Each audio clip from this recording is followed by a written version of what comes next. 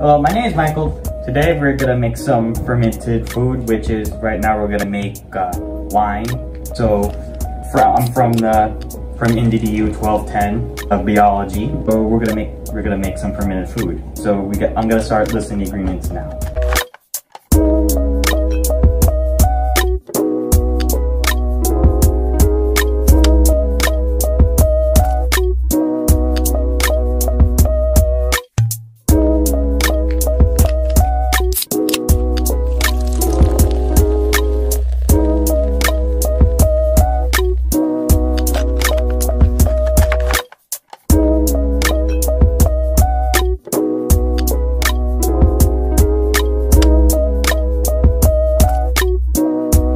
Next, we'll be adding 1 kilogram of white sugar. We're gonna start mixing it gradually, so we can.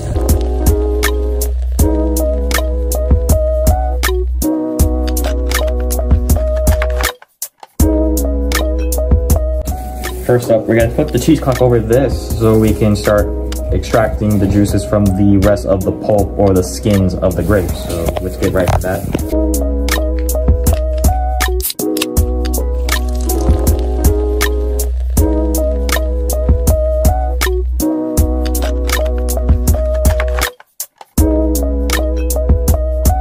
Okay, we got 3 more components. We got lukewarm water, we got 1 tablespoon of white sugar, and some store-bought yeast.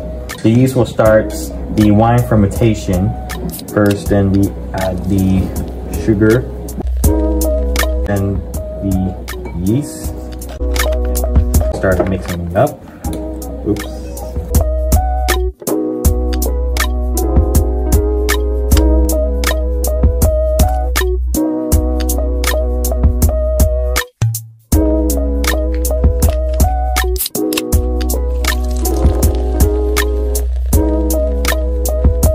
Okay, we're on the final step of making the wine. We got the jar. We got the now strained grapes from the cheesecloth. There's no pulps, no skin, just this juice with all the stuff in it, and our active yeast, which we're gonna start putting in. Then, though this is more of an optional, but I got some cinnamon here that's gonna add a little more spice to the wine, which might taste pretty good. So let's get right into it. First step is now we added all of this active yeast into the now strained grapes, which just add it all in.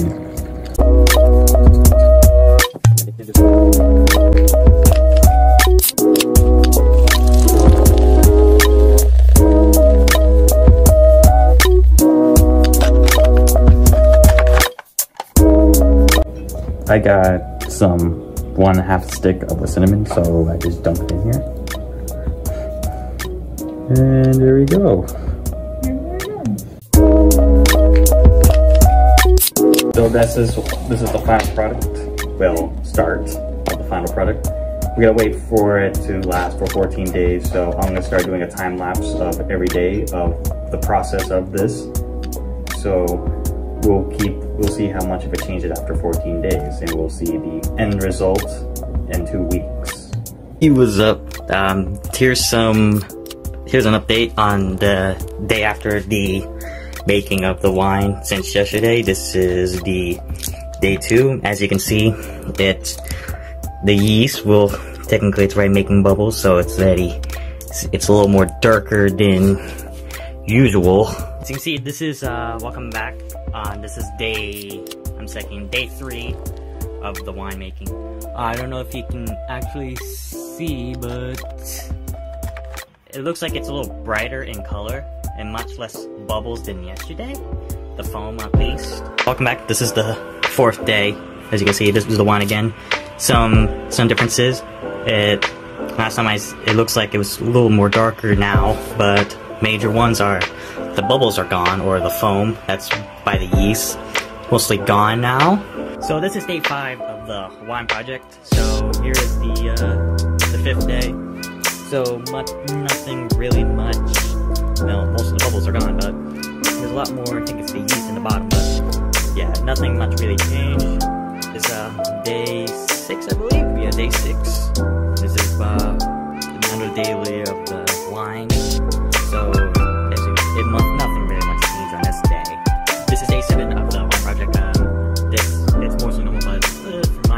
little more clear, but I don't know. It seems a little bit, just a bit clear, but it mostly stayed the same as always this past few days. So most of the bubbles are gone, like I said, a few days ago. But all of the yeast, all the elements is gone. Welcome back. This is day 12. Once again, the wine right here. This is a quick update. Nothing really changed at all. I'm pretty sure it's done, but we'll just wait for 2 more days. On the 14th. On the 14th day of this, will be done. Okay, this is the 13th day, which will be tomorrow. Will be the final day, and we'll get the tasting, and it will be the final part of the vid. So this is just normal. It may look darker in my camera, but it's a lot lighter. But we'll get to taste it tomorrow. So we'll just see on the 14th day then. See you then. It's me again, and this is the final winemaking. So we're about to start the beginning of what it tastes like and how it smells like. But first, we're gonna show some clips of the 14-day process. So we'll see that. Many microbes are capable of attaining energy by consuming sugars, and many liberate the alcohol, ethanol, as a byproduct.